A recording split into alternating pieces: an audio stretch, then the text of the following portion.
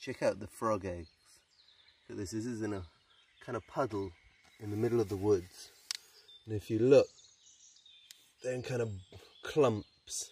That's how you know they're frog eggs, because toad eggs, they're in kind of long strings. So these are definitely frogs. And actually when we were here the other day, we saw the frogs. But now, if you look around, you see it's all churned up. You see all that? There's been wild boar here, probably last night. They've been probably taking a mud bath and also perhaps looking for frogs to eat.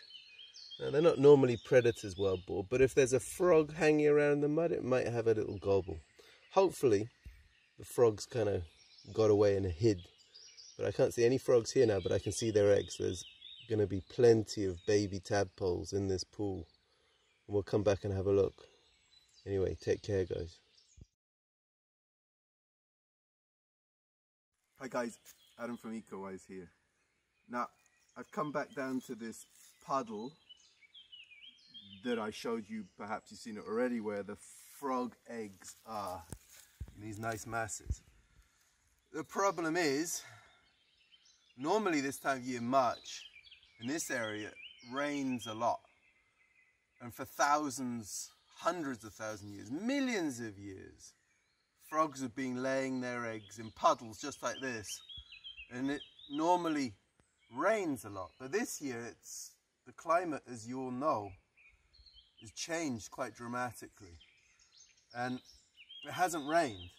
And this puddle, every day I see it's getting drier and drier. And in fact, some of the eggs are already probably dead because there's no water in this puddle. So what I've come to do is to try rescuing some of these frog eggs. I've got a bucket and I've got a net. And over here is a little stream. Now, this is complicated. Like some people say, oh, you should let nature take its course. Survival of the fittest. Let them die because you don't know the bigger picture. You know what? I don't get that. Nature. I'm part of nature. And my feelings tell me to be kind and to try being caring. And we all have those natural feelings within us of being kind and caring and compassionate. Compassionate means you don't want something to suffer. These eggs here, which are going to turn into baby tadpoles, and if the conditions are right, will turn into frogs that will sing and be part of this beautiful ecosystem.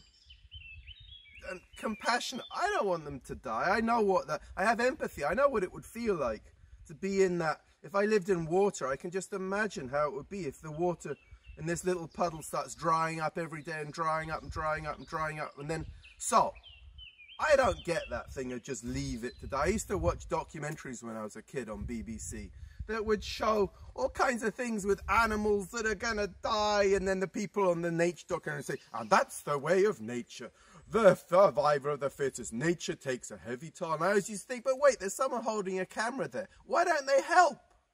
Anyway, I think it's part of our nature to be generous and kind and compassionate and help. So I'm going to do everything I can now with my intention to help save this frog spawn so they can turn into tadpoles and they can turn into frogs. But I have to think about the consequences of my actions. If I take these now, and over here, there's a stream. Now, if I put these eggs in my bucket, which I'm probably going to do, but I'm thinking carefully. If I put them in the stream, perhaps the conditions in the stream aren't right for these frog eggs. Frogs often lay their eggs in still places like ponds or puddles. The stream is, the water's moving, so it's got more oxygen, it's probably colder. Maybe the eggs just won't develop in the stream and they'll die anyway. Maybe if I put them in that stream, these eggs are going to grow into baby tadpoles, and tadpoles at first, for the first few weeks, are vegetarian. They eat plants, especially algae and kind of allochthonous material that comes from outside of the stream ecosystem. And they eat dead material, dead leaves in particular. But there's this point when their back legs start coming out and they start to metamorphose and change into little frogs, where they become carnivorous. They eat meat.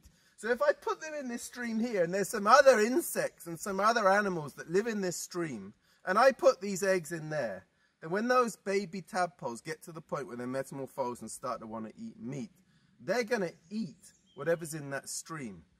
And that'll be kind of my fault.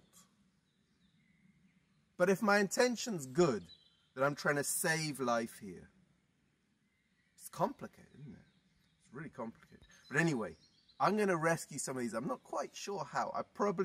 Another idea. What about this? I could get my bucket. I could go to the stream. I could get some water. And I could fill this puddle up again. Maybe that's a better idea. Maybe I'm going to try it. In fact, at first I'm going to try that. I'm going to get some water, fill up this puddle, and hope these eggs turn into tadpoles. But if in a few weeks I see that it doesn't rain, and it's just not sustainable for me to keep giving water to the puddle because the temperature warms up and the rate of evapotranspiration or the rest of it, the puddle keeps drying up when it gets warmer, maybe I will move them to the stream. Or perhaps, I've got a little jar in my bag, perhaps I'll take some of the eggs and I'll put them in another pond that's just over there.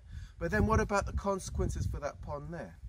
Obviously, if we think too much, we don't land up doing anything.